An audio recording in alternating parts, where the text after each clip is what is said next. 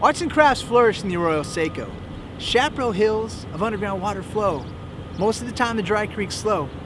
Homesteaders built craftsman homes a century ago in Sycamore Grove. Arts and crafts flourish in the Arroyo Seco. Poets and artists like Charles Fletcher Lummis settled in the lush landscape of wooded oaks. Most of the time the dry creek's slow. The river ran wild a long time ago.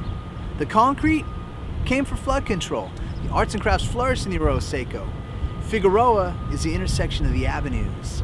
The river tunnels, the canvas for crews. Most of the time the dry creek's slow. Everything changed when the freeway was built. The concrete covered flowing water below. Arts and crafts flourished in the Arroyo Seco. Most of the time the dry creek's slow.